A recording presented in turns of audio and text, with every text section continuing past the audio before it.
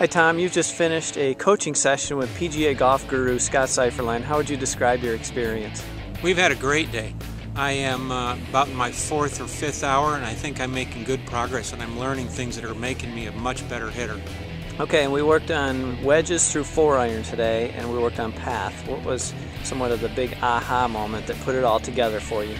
Well, swing path for me has been really important. The other thing we worked on is my grip and trying to take my right hand out of play, and then balance.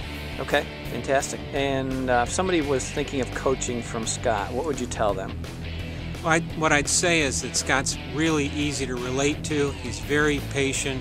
He tries lots of different methods and techniques to help you improve. And so far, like I said, in a few hours, I'm really learning something.